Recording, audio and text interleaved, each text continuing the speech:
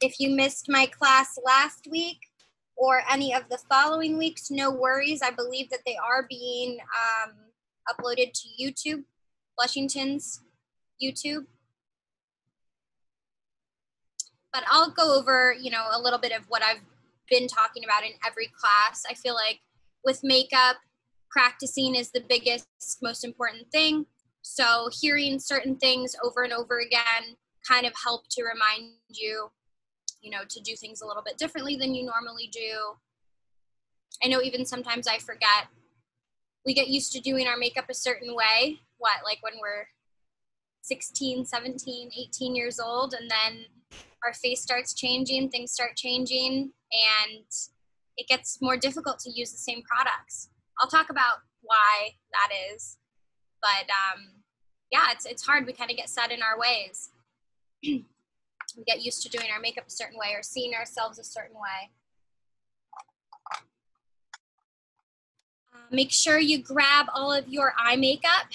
We're gonna be going full out today with the Summer Smokey Eye.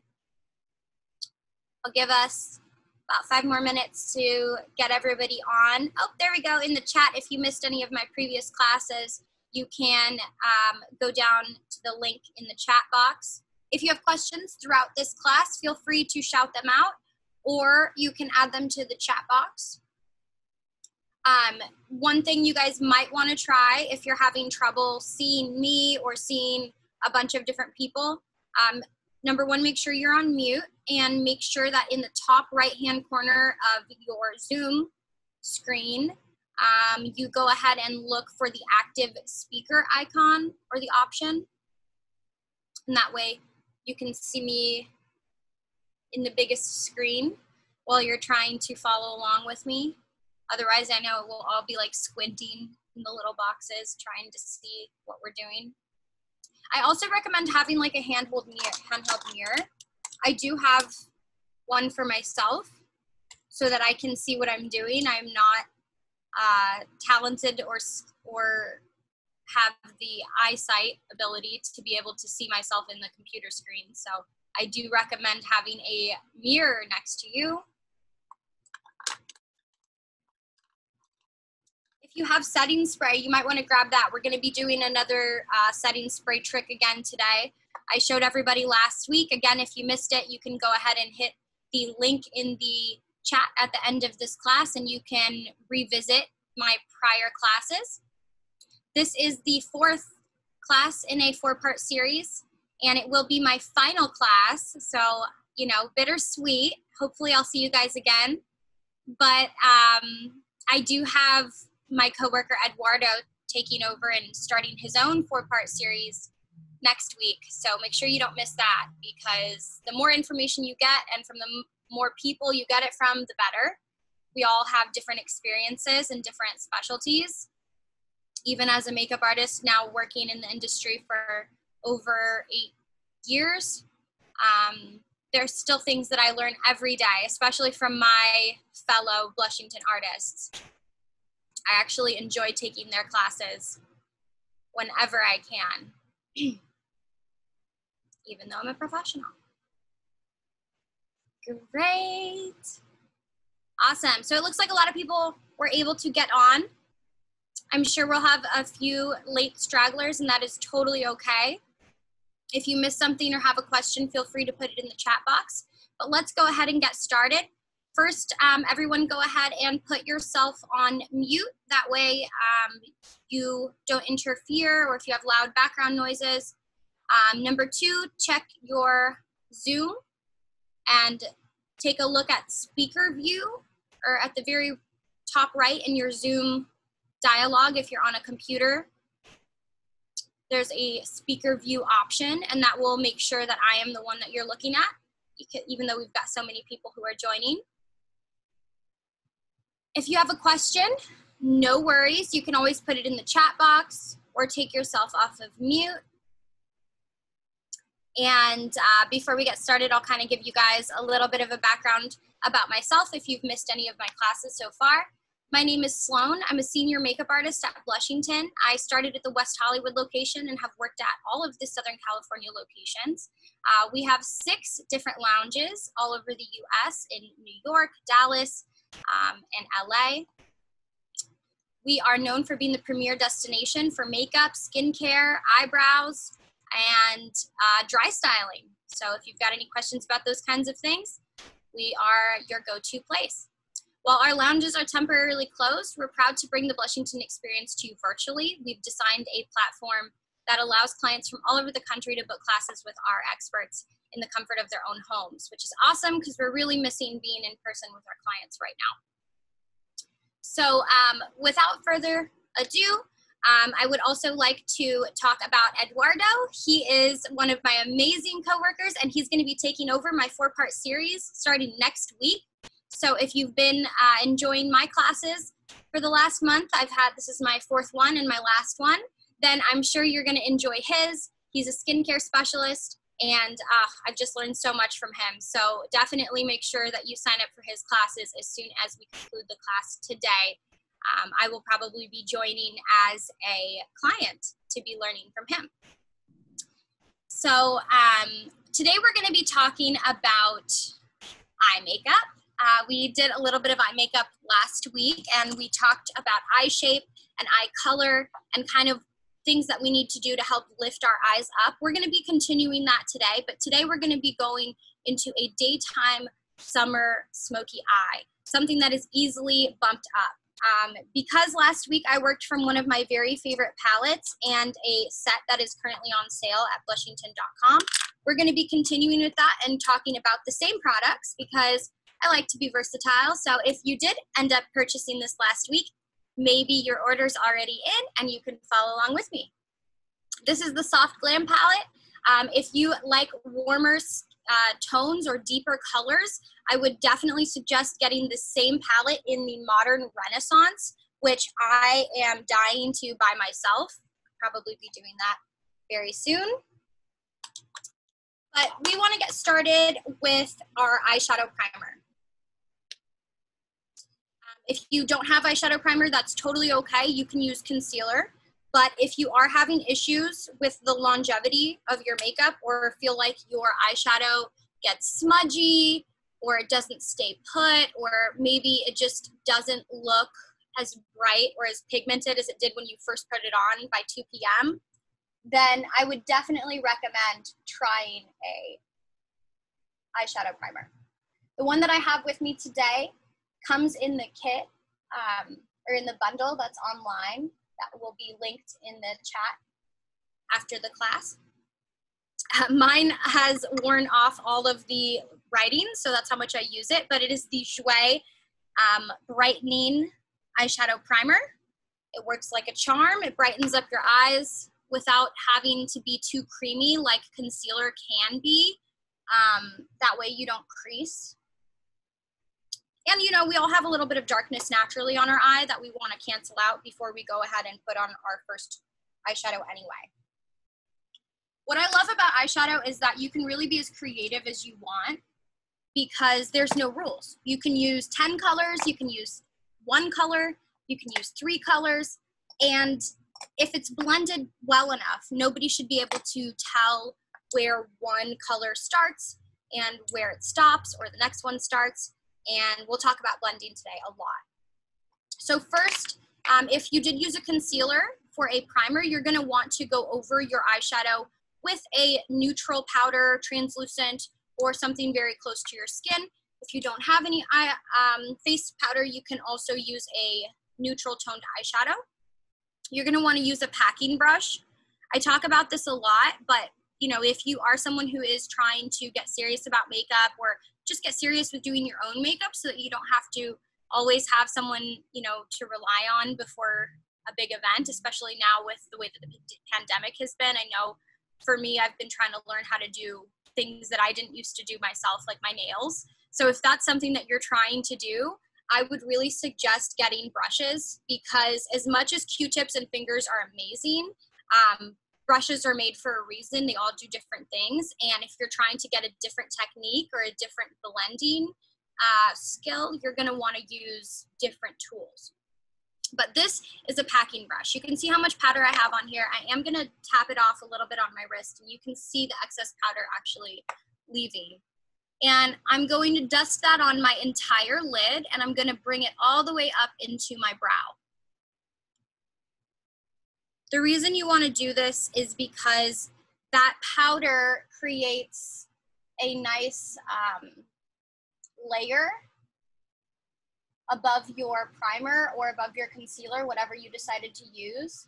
And it really just helps all of the colors blend nicely. If you've ever had a situation where your makeup kind of gets stuck in one spot, or you feel like it just isn't blending out, oh, excuse me, then I would really recommend using a neutral tone or skin tone shadow all over before you get started. Perfect. And there is a link that was just posted down in the chat with the brushes that we sell at Blushington, which is what I'm using today by Bdellium.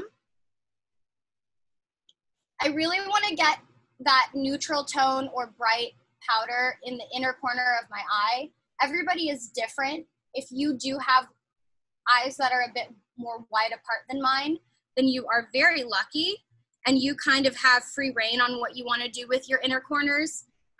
However, for those of you who are like me and have, you know, very close set eyes and this shadow that you get created by your nose, then you definitely want to get the inner corner really bright as possible, and you want to avoid any dark tones in this area because we don't want it to look darker. Once we have our first tone on, you're going to want to go in with a brush that is a little bit more tapered and something smaller so you can have more control. You can use a Q-tip if you'd like, or your finger. Personally, I feel for blending, the finger works a bit better. But here you can see this is a tapered brush. This brush is number 783 from Bdellium Tools, also found in the brush set that has been linked below. For your second color or your transition tone, you're going to want to find something that is 1 to 2 shades darker than your skin tone. You could use a bronzer, you could use an eyeshadow.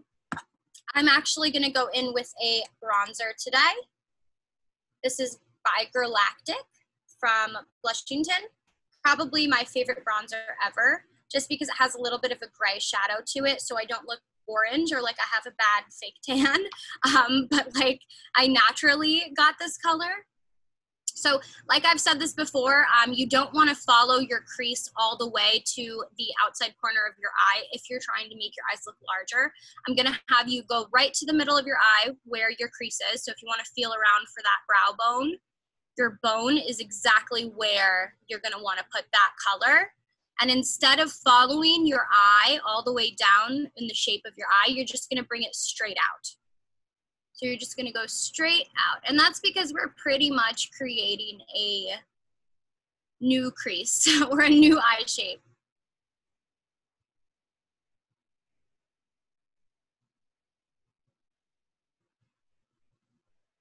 Even though I'm a professional, I still find myself holding my brush like this sometimes. And really and truly, when you're blending, you should hold it at the back of the brush because you have a little bit more of a light hand while blending. Sometimes if we hold our brush too much like a pencil, we can be too rough with ourselves. And that's when you start to see kind of, you know, lines. So right at the edge, I'm blending it out because I don't want it to go into my eyebrow, but I do want to blend it out towards the eyebrow. That way, I'm taking the attention off of where my eye actually dips down and creases, because you want this color to be a little bit above your crease. Like I said, where that bone is, where you feel that bone, that's where you should place that color. Once you don't have too much color left on your brush, you can start to use the excess to dip down into the inner corner, but not all the way. You really want to avoid the nose area. We've all been there and gotten like smoky eyeshadow on our nose, and it just looks like we got punched in the face. So let's stay away from that. Are there any questions so far? Is anyone struggling with this part or have questions? about maybe a color that they're trying to use or a bronzer. Because this is a summertime thing, that is also one of the reasons why I'm using a bronzer. This is the same bronzer that I used on my face. And I feel like that really just ties the whole look together. Always like check yourself in the mirror because nobody's eyes are even. Even for myself, I have one eye that is a little bit more upturned than the other. So when I do a winged liner, if I'm not careful, one looks like it's pointed up straight, one looks like it's going straight out. I know some of you guys have that problem too. You're not alone, but that's exactly why you have to really focus and look at yourself in the mirror and kind of keep tweaking like that. It's much better to have a light hand and keep adding as you go. You know, oh, it's not even here, let's add more here. Oh, it's not as dark here as it is over there, let's add that there. It's much easier to add as you go as opposed to putting way too much on, which we've all done, and then not being able to blend it out. You know, there's a line that you cross where nothing but a makeup wipe can help you, and we want to avoid that.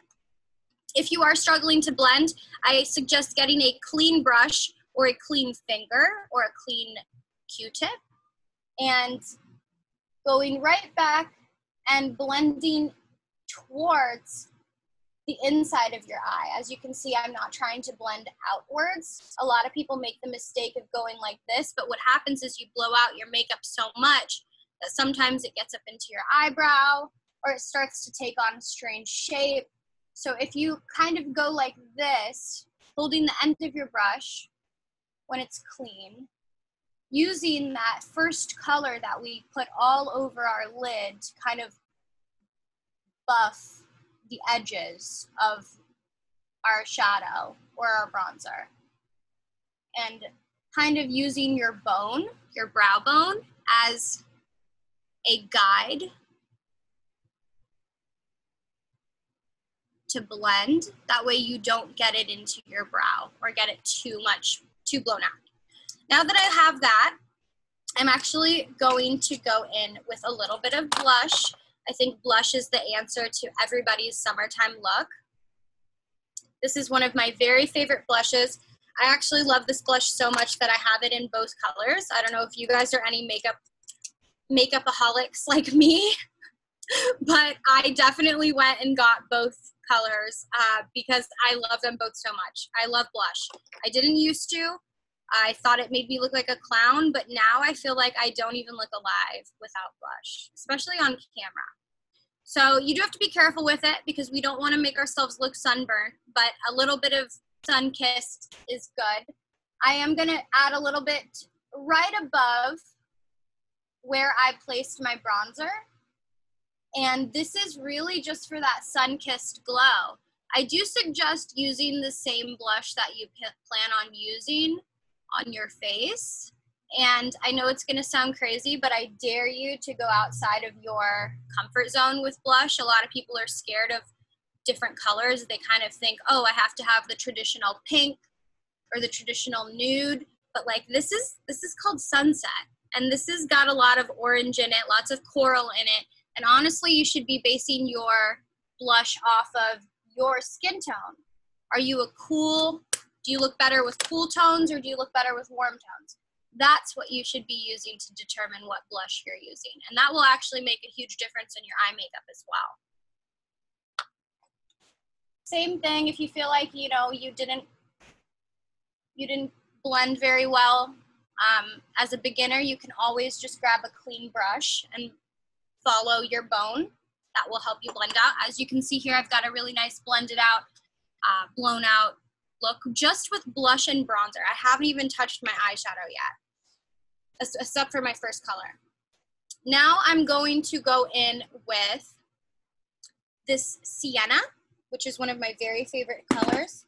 I used it last time as well. I'm going to go in with a pencil brush because it's very tiny. Again, you're going to find this in the brush set linked in the chat. I'm going to be very careful with this one. This is where we're going to start to create a V and connect our lash line to our crease. So you're gonna start at the lash line, and once again, you're gonna go towards your lashes, towards the inside corner of your eye, and you're gonna kind of bring it up and marry that color up into your crease, creating like a very soft V.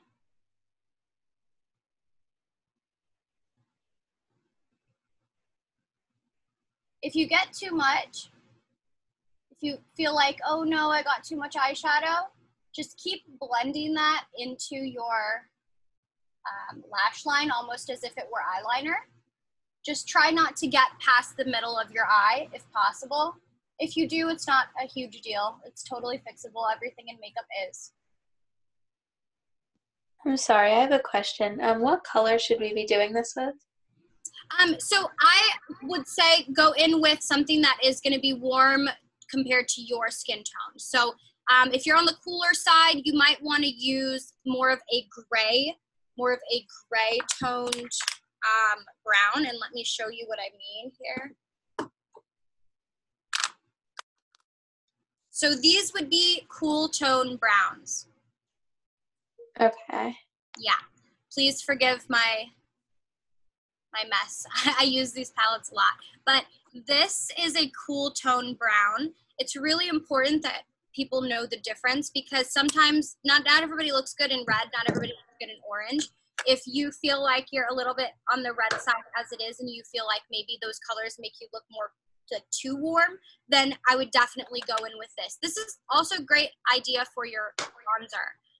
If you want to have a cooler bronzer, I suggest going in with Cabo. Mine is called Casablanca, but there is a color called Cabo, and that is really great for paler skin and for anybody who is afraid to be too warm or looks like, you know, they have a bad tan if they put too much bronzer on. But it's a really, really great idea to go in with either cool or warm, but you want to stick to something very neutral, something similar to the shadow that you would naturally get in your eye. Okay, thank you. Yeah. Keep them coming. If anybody has a question, please shout it out. So this color, I am also going to bring down into my lower lash line. And if you guys have been watching my class, you know that I hate bringing in my undershadow all the way across because it closes my eye off. So I'm going to bring it to the middle of my eye, on the under part of my eye.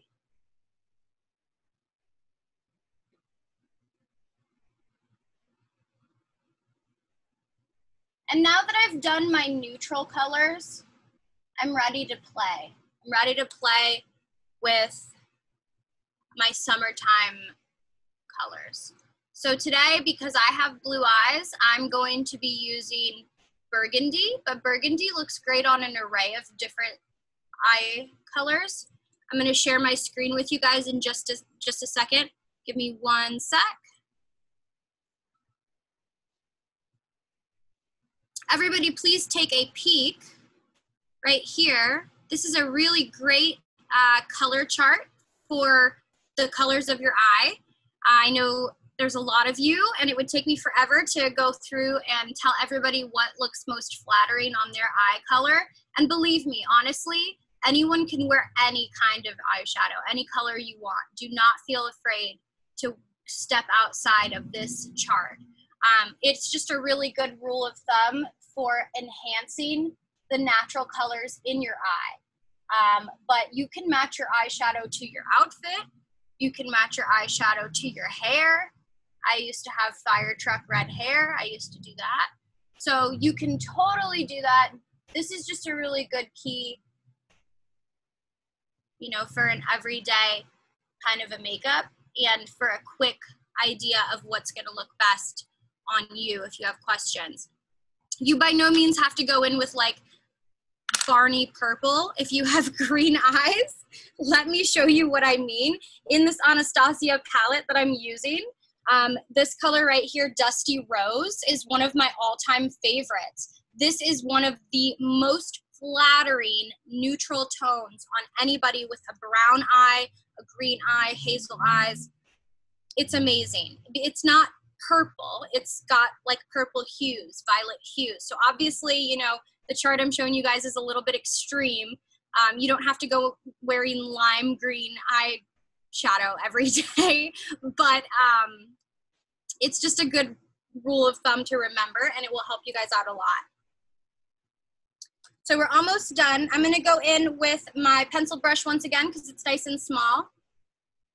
Oh, and the link to my previous classes is above in the top of the chat, but I will make sure that they repost it again. Otherwise, you can always find my other classes on YouTube with Blushington, at Blushington's account.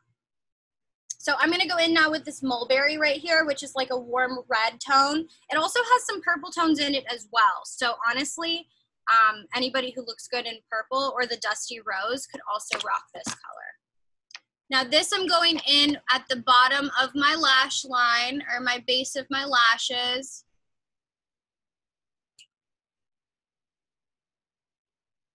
And I'm really marrying that color into the blush and into the other colors that I've used. I really love burgundy for the fall and for the summer. This palette is great for both seasons, in my opinion, because the colors are very warm. Also keep in mind that colors are gonna have a different effect on everyone's skin tone. They're gonna look different on some people. This is a very true burgundy, but on my skin tone, it honestly reads as like a very red brown. So for me, this is a great alternative to brown or black for a different smoky eye.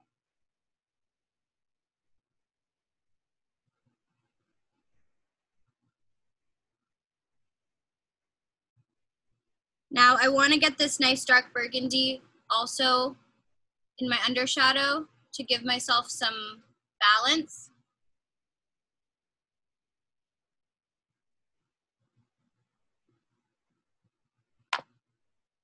Awesome, I love it. I'm gonna go ahead and blend just a bit. That's the key to everything in life, placement and blending. And my very favorite trick that you guys already know that I do probably every day, because I just love glitter so much and I can't deal with the mess that it makes without setting spray. So if you've got a nice synthetic brush, this one also comes in the Vidalium brush set, and a setting spray. Any setting spray is fine, but if you're interested in the one that I have, this is called Slay All Day by Gerard Cosmetics, and it is sold at Blushington.com. It is vegan and cruelty-free. All of our brands, by the way, are curated by the owners of Blushington, and majority of them are all female-run brands. They're very good. Once you have a nice wet brush, you're going to go into whatever shimmery shadow you're going to use. Today I'm going to be using Sultry. And this setting spray with the glitter will create a liquid eyeshadow, or like a liquid metal.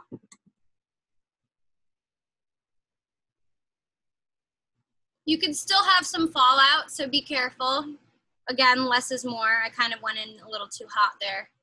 And I got some on my cheek. And you're gonna use that brush to really just move that liquidy shadow around. Like I said, you get kind of like a liquid metal look.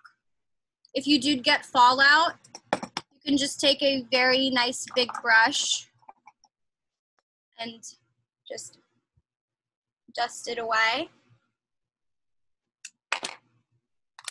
If your brush is dry, spray it again for the other eye.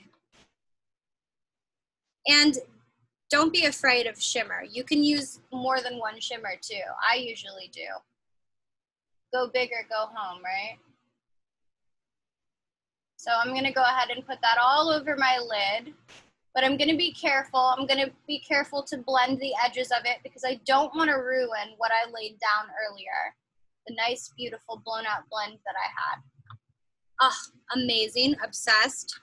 And then I would like to go in with a little bit of this fairy. because I want to brighten up this area of my eye just a bit, because even though I love this color, once again, you know, I've already got some designer bags, that's what I call them, and we don't need to accentuate those by any means. So same thing, create your liquid shadow. And you could do this with any eyeshadow, by the way. I'm just obsessed with this palette because it has so many different usable ones. So I'm just going in and I'm brightening that up because that sultry is amazing, but it's not my favorite inner corner color on myself. I like it more on the lid. And you really want to get your inner corner, this little like shadowy part next to your nose, you really want to hit that with some bright, almost skin tone colored sheen or shimmer.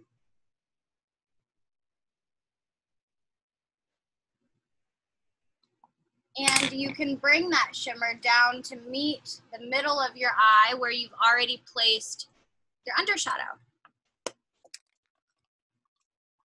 Last but not least, we got to do our lashes. I have a Stila smudge stick twist up waterproof liner. I really like to get underneath my eyes because I'm not a huge fan of chunky liner on myself. I'm so jealous of girls who have like these big beautiful eyelids that you could do anything on, and I've definitely worn a wing and rocked it, but for my everyday I prefer something like dramatic, but not like, you know, I don't want you to know that I spent an hour on my makeup. I want you to think that I woke up with gold eyelids and just imagine that I have these beautiful plush eyelashes every day and when I go to sleep too. So if we could just keep that,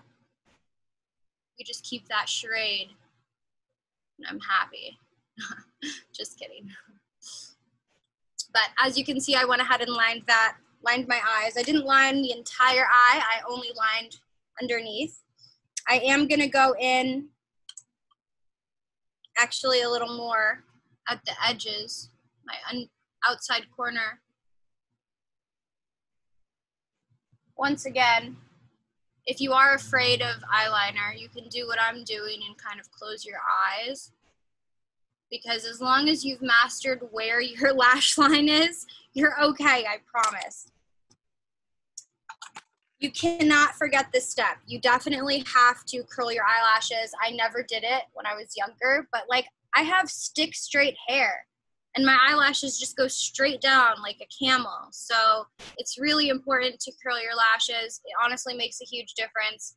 You should be curling them in 2 spots. You should be curling at the base and at the tip. And then my all-time favorite mascara, this is by Kevyn Aucoin. This is the Volume Mascara. I am a girl after volume, but this is really good for length too, because look how skinny this thing is. You can really, really get in there. You can really get in there and get all of your lashes, which is why I'm so obsessed with it, because it just feels good. It doesn't flake. I have allergies. Flaking is the thing that bothers me the most.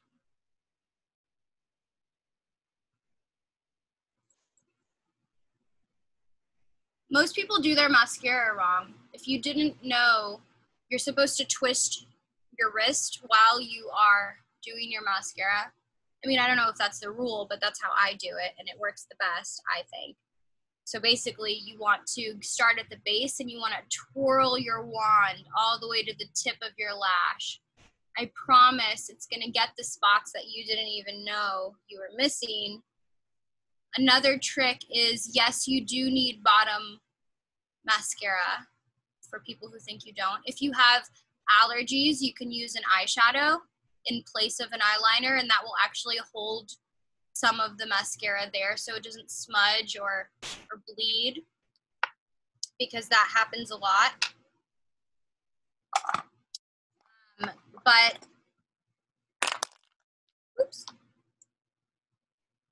you definitely want to have a good mascara and a good lash curler. You do need to clean your lash curler they don't last forever. Your makeup also expires. I know that's something people usually don't know. If you are questioning if your makeup or your mascara is expired and are wondering if that's why it's not working for you the way that it used to, my best suggestion would be to go ahead and take a look at any of your mascara or any of your items, and I'll show you right here. There's a little number here. You guys see the little container? If you guys all look at your makeup and there's a container on the back, there's a number in there. This one says 12M. That means 12 months. So if you can't remember the last time you bought a new mascara and you're wondering why your eyelashes are coming out really clumpy, check the expiration date, because mascaras seem to have an expiration date that runs out a lot quicker than powder products. Same with your eyeliner. If you've been stabbing yourself in the eye with the same eyeliner for the last year, it's time for a new one. You want to use the excess of your mascara for the bottom lashes because you don't want to get too much. And once again, you know, I don't go all the way in. I go about 3/4 of the way. A little more than half, but I definitely want to leave this area open. And you can use a highlighter, you can use whatever you want. But I pretty much love this look. I think it's great for a nighttime look. I think it's good for a daytime look. If you want to do nighttime and you have this palette, my suggestion would be throwing in these two at the back. These are Cypress Umber and Noir. I did not use those colors at all. We stayed pretty light and bright for this eye makeup. And yet on my skin tone, it still looks kind of smoky. So what do you guys think? Did you try it? I would love to see what you guys are doing. If anyone has done something fun on their eye today and wants to share, or if anybody used the setting spray trick for the first time. How's everyone doing? I can't see anyone today. Sometimes people have, you know, I can see. Oh, perfect. Autumn, your eyes look beautiful. Wow.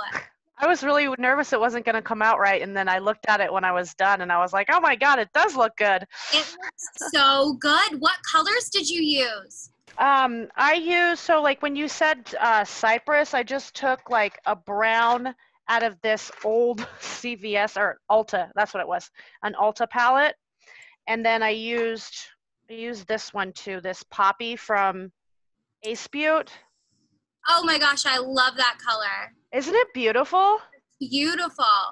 I love it. Yeah, it came out really good. Good. That was a great lesson too. Thank you. Thank you. I'm so glad that everyone could follow along. I know I tried to get it all in, but it's my last class, so I really wanted to leave you guys with and the ability to do your own makeup. Lana, your eye makeup looks beautiful. What did you do different today? Well, I'm not at home, so I didn't have all my normal makeup. So all I had was like a tiny palette this big. Like I have better ones at home, so I kind of had to go with it. I had like 6 colors and they were all like glitter, so it's a little hard, but it happens. You can make it work. It looks really good. So whatever you did is definitely working. This was all I had. Hang on, I'll try to turn my camera around.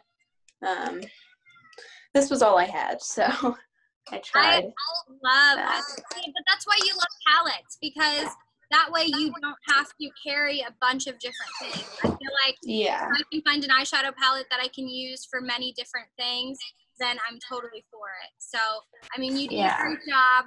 I think it looks amazing. Autumn, your eyes look amazing. If you are brave enough, I would love to see anyone else's if you want to share your makeup today. Thanks, Margaret. Oh, you guys are awesome. I love seeing your pictures too. Well, you know what? If you guys take some really great selfies, tag us, tag Blushington. I would love to see what you're doing.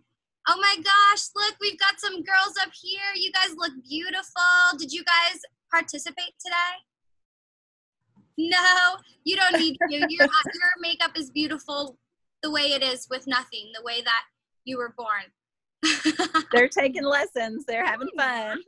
It's never too early to learn. I remember being in dance recital and my mom being like, "You're on your own, girl. I don't know how to do this."